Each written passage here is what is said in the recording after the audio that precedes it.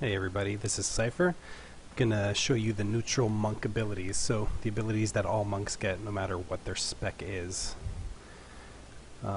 So as long as you're a Windwalker or Brewmaster, you're gonna have an energy bar and a chi bar, and if you're a Mistweaver, you'll have a mana bar instead of an energy bar.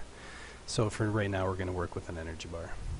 So the main ability is Jab, which is your main ability to build chi, which I currently have 4 of.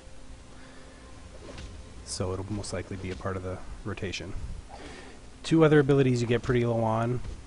Tiger Palm.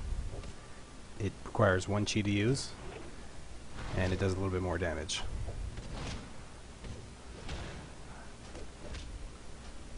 Another one you get is Blackout.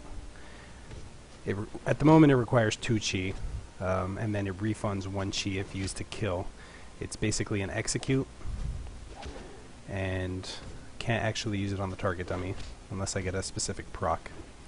So I'll come back to that. Another ability you get early on is Touch of Death. This ability is only usable on NPCs, and they can. It's basically only going to do the amount of damage. The amount of damage it's going to do, rather, is how much HP you have. So I have 140. So if I use it on this target dummy, it just did 140,000 damage. And it can only work when the ability is going to kill the target, so they can't have more than that.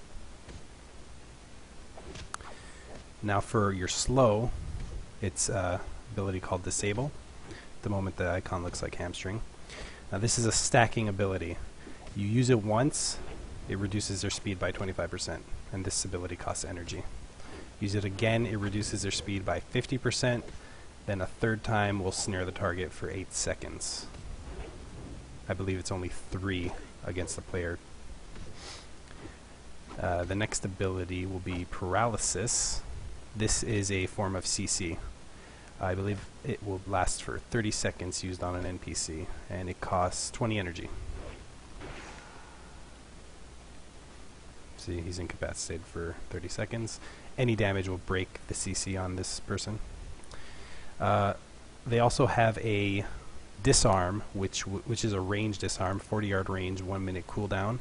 Doesn't have any resource cost, and it will just take the weapon out of the hands of whoever you're targeting.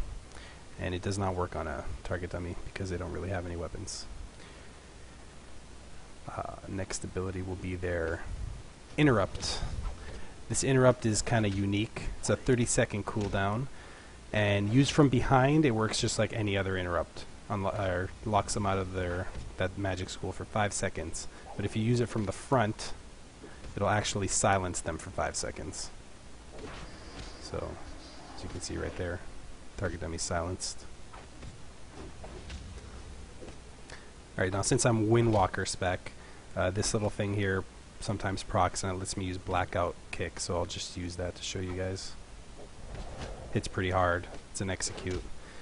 And if you're Windwalker spec, you get an ability that sometimes procs it, similar to the old school Sudden Death for Warriors. Alright, next ability is a ranged ability. It's called Crackling Jade Lightning. Basically stand there and you channel it on the mob. Kind of looks like a Force Lightning ability. And if the mob were to come up to you and melee you, it would knock them back. It doesn't do too much damage, at least not as a Windwalker, compared to other things. So it's a pretty decent tool for pulling, but not sure what its main purpose is going to eventually be. Alright. Another spell they have is called Expel Harm, which is a little bit buggy at the moment, but what it does is you can use it anywhere and it'll heal you for a little bit. And if you're supposedly, if you're near a target, it's going to do that damage as it's going to do that healing as damage as well, but I don't think that it works against these target dummies. But I'll try it. Oh, yeah, it did. Okay. It just comes up as white damage. So right now it's not healing for too much when you have 140k HP, but I guess it'll help. Another ability that all monks are going to have is Healing Sphere. Now, it's a 1.4 second cast, and if you have an energy bar, it costs 60 energy, and it's going to put a green globe on the floor. You can put up to 3 of them on the floor, and if you run over them, they'll heal you. So I'll just put them down. And 28k, 13k, 13k. Not too bad. Alright. Next ability is the AoE standard ability for all monks, Spinning Crane Kick. It does damage every 1 second, and it costs 1 chi to use right now. So, and it does damage in a 360-degree radius.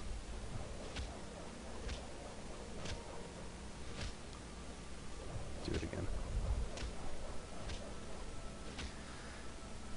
Okay. Next ability is Meditation.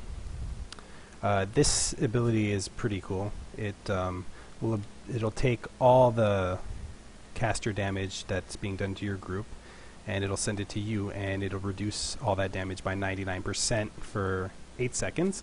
But if you get hit by any melee attack, it'll break it. So a stun of any kind and a melee attack, and this is what it looks like. And it's a pretty good raid tool, I imagine, and it's pretty good defensively, I guess, if you're just using it for yourself.